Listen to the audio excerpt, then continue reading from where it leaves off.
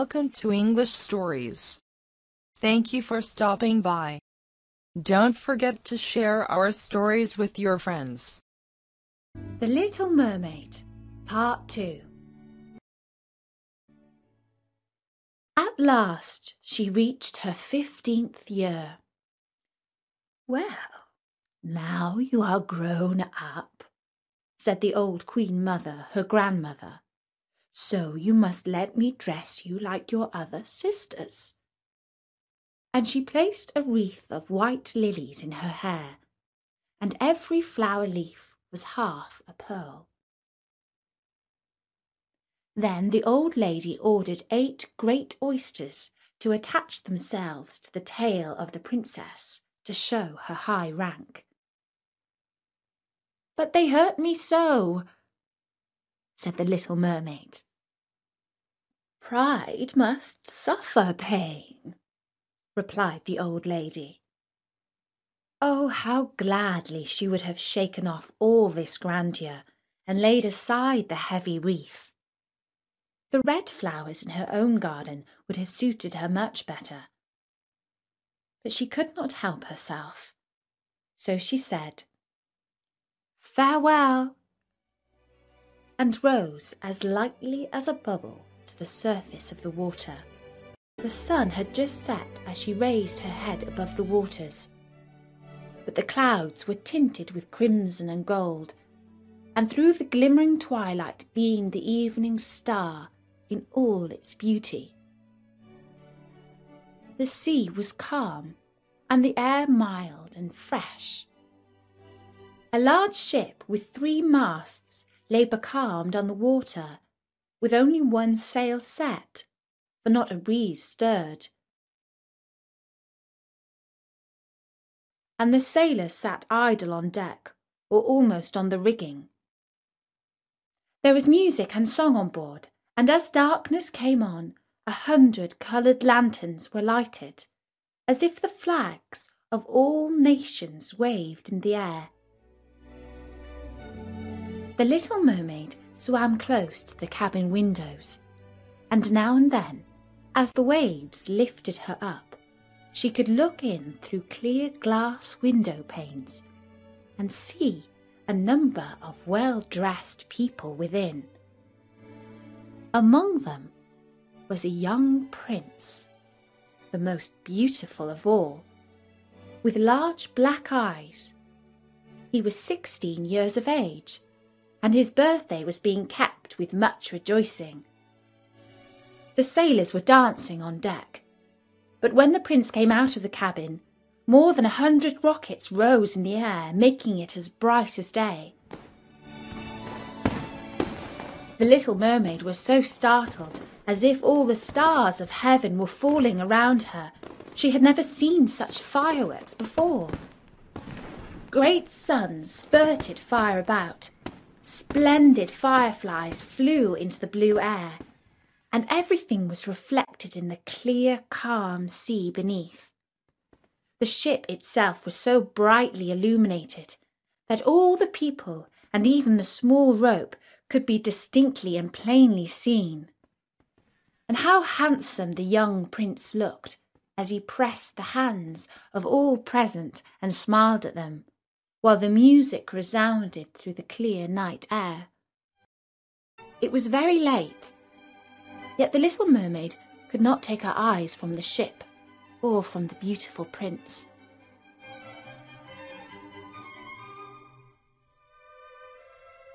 The coloured lanterns had been extinguished.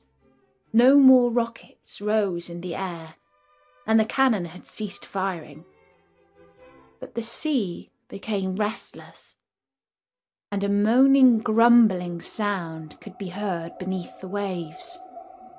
Still, the little mermaid remained by the cabin window, rocking up and down on the water, which enabled her to look in. After a while, the sails were quickly unfurled, and the noble ship continued her passage, but soon the waves rose higher. Heavy clouds darkened the sky, and lightning appeared in the distance. A dreadful storm was approaching. Once more the sails were reefed, and the great ship pursued her flying course over the raging sea. The waves rose mountains high, as if they would have overtopped the mast, but the ship dived like a swan between them, and then rose again on her lofty, foaming crests. To the little mermaid, this appeared a pleasant sport, but not so to the sailors. At length, the ship groaned and creaked. The thick planks gave way under the lashing of the sea as it broke over the deck. The mainmast snapped asunder like a reed, and the ship lay over on her side, and the water rushed in. The little mermaid now perceived that the crew were in danger. Even she herself was obliged to be careful to avoid the beams and planks of the wreck which lay scattered on the water. At one moment it was so pitch dark that she could not see a single object, but a flash of lightning revealed the whole scene. She could see everyone who had been on board, except the prince. When the ship parted, she had seen him sink into the deep waves, and she was glad, for she thought he would now be with her. And then she remembered that human beings could not live in the water, so that when he got down to her father's palace, he would be quite dead. But he must not die, so she swam about among the beams and planks which strewed the surface of the sea, forgetting that they could crush her to pieces.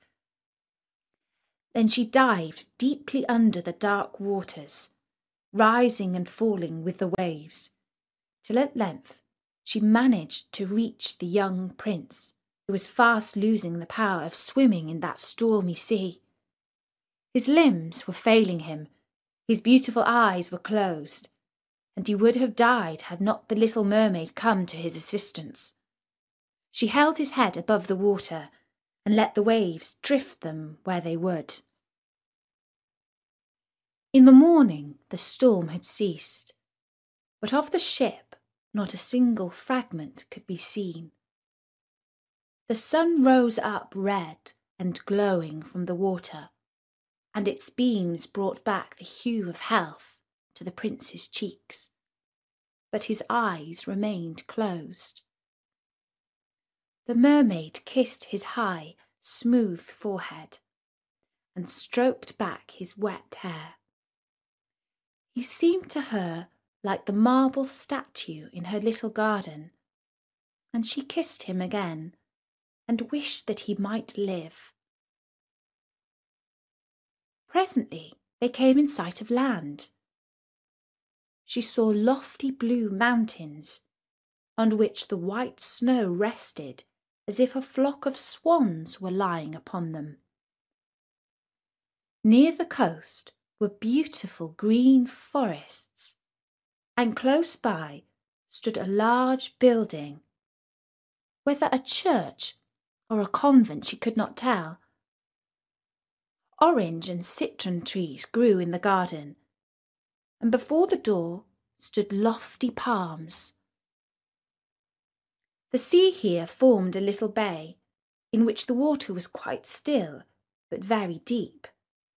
So she swam with the handsome prince to the beach, which was covered with fine white sand, and there she laid him in the warm sunshine, taking care to raise his head higher than his body.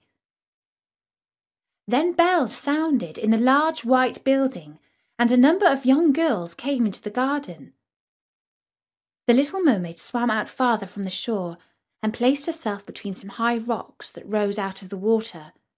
Then she covered her head and neck with the foam of the sea, so that her little face might not be seen, and watched to see what would become of the poor prince. She did not wait long before she saw a young girl approach the spot where he lay, and the mermaid saw that the prince came to life again, and smiled upon those who stood around him.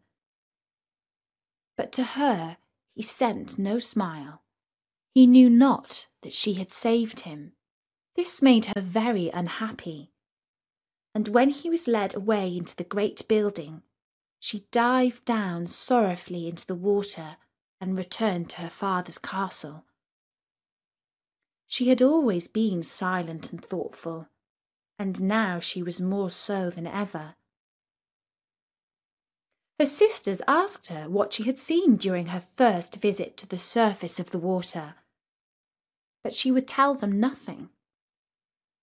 Many an evening and morning did she rise to the place where she had left the prince. She saw the fruits in the garden ripen till they were gathered, the snow on the tops of the mountains melt away, but she never saw the prince, and therefore she returned home always more sorrowful than before. It was her only comfort to sit in her own little garden and fling her arm around the beautiful marble statue which was like the prince. But she gave up tending her flowers, and they grew in wild confusion over the paths, twining their long leaves and stems round the branches of the trees, so that the whole place became dark and gloomy. At length she could bear it no longer, and told one of her sisters all about it. Then the others heard the secret, and very soon it became known to two mermaids whose intimate friend happened to know who the prince was.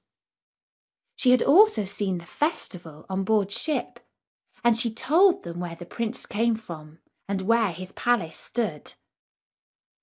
"Come, little sister," said the other princesses.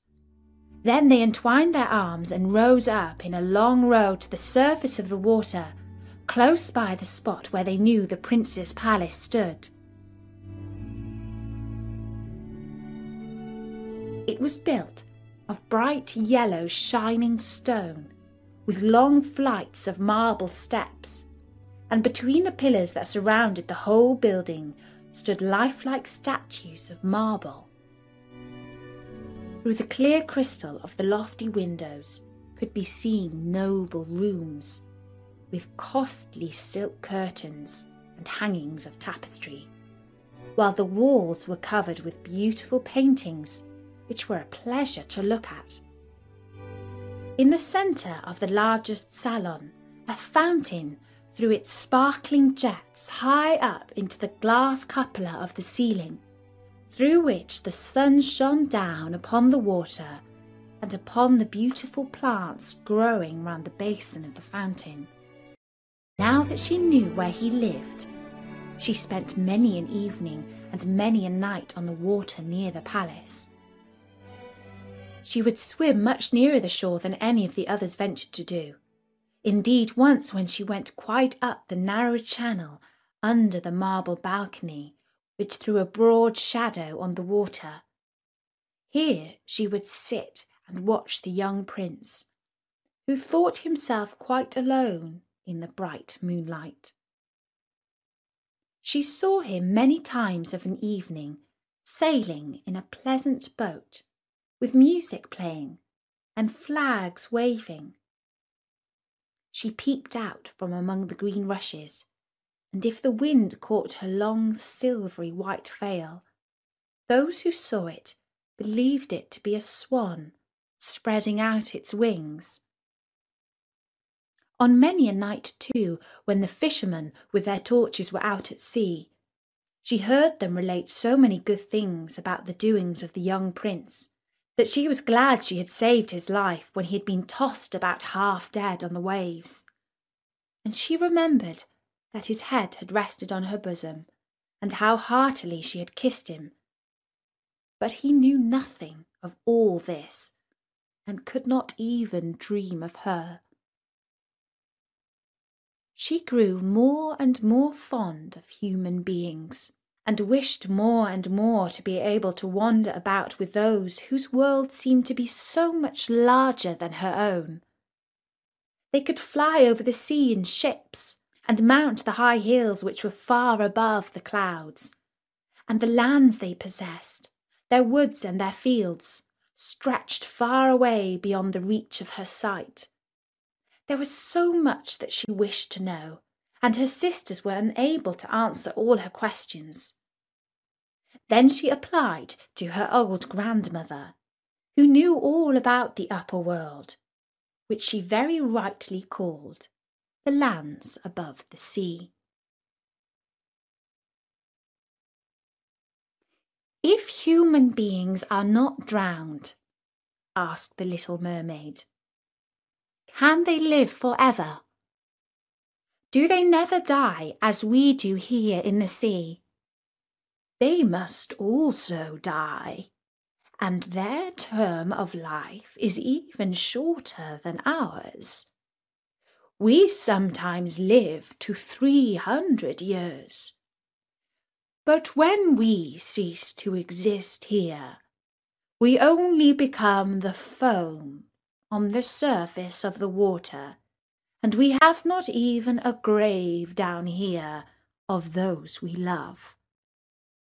We have not immortal souls. We shall never live again, but like the green seaweed, when once it has been cut off, we can never flourish more. Human beings, on the contrary, have a soul which lives forever, lives after the body has been turned to dust. It rises up through the clear, pure air beyond the glittering stars. As we rise out of the water and behold all the land of the earth, so do they rise to unknown and glorious regions which we will never see. Why have not we an immortal soul?" asked the little mermaid mournfully.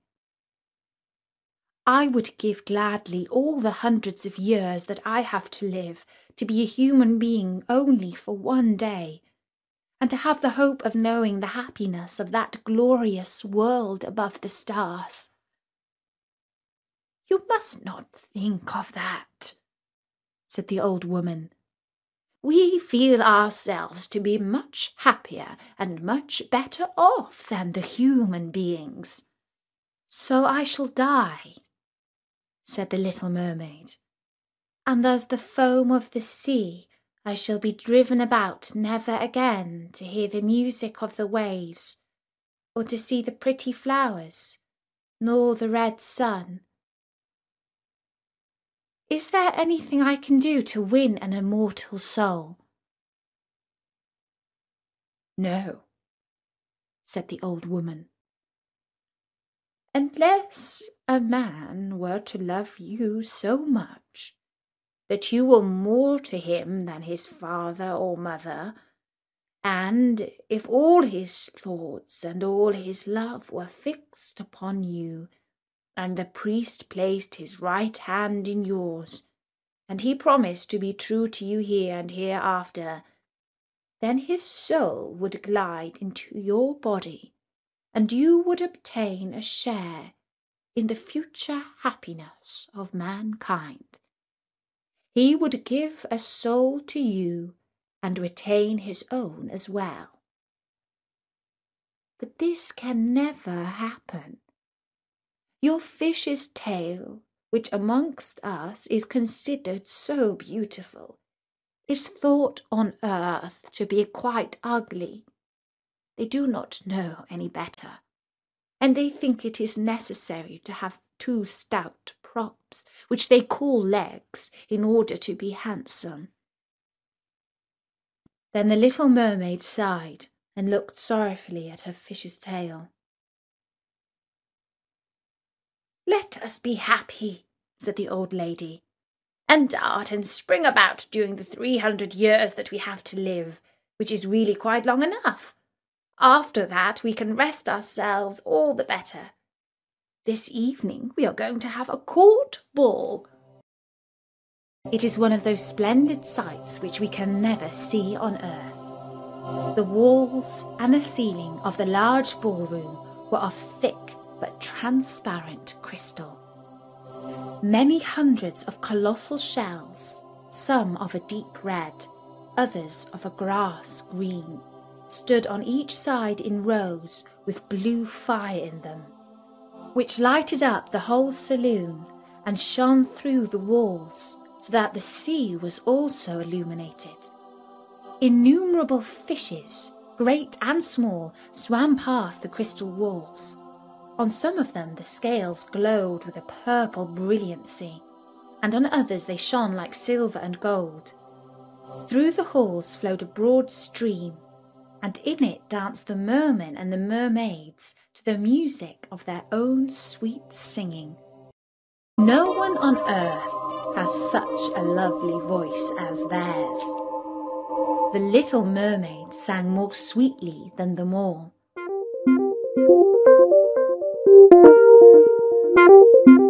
The whole court applauded her with hands and tails, and for a moment her heart felt quite gay, for she knew she had the loveliest voice of any on earth or in the sea.